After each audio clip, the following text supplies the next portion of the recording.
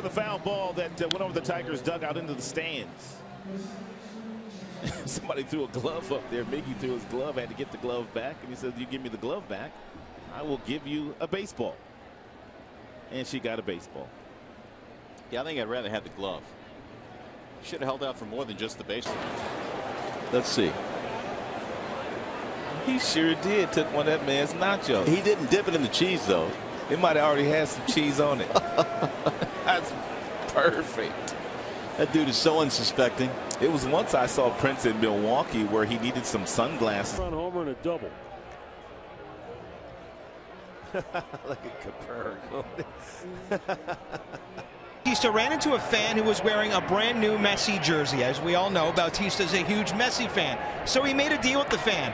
Swap jerseys. Jose pulled the shirt off his back that he was wearing for BP. The fan peeled off his Messi jersey, and they made a clean swap.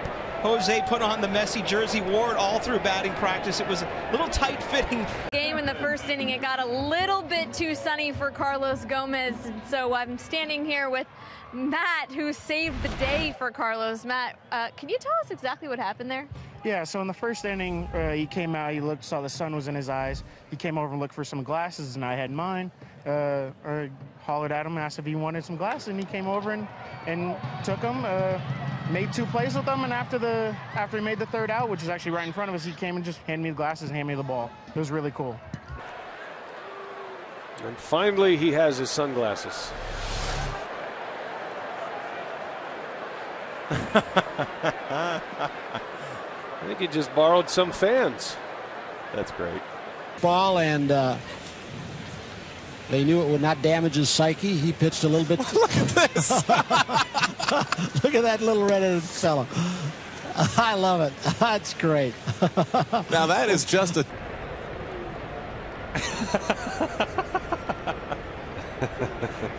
That is fantastic. You guys have heart too. Watch this. Josh Reddick, cool dude. Gives the kid the ball right on. Hey, my night is made. So here comes a bad Look at cop. his smile. Yeah, look at the smile, right? Now he's going to ruin the night. Are you kidding me? Just playing with the kid. And then the kid offers him a fist. He's popped up first base side. Cabrera just out of room, a couple of rows back.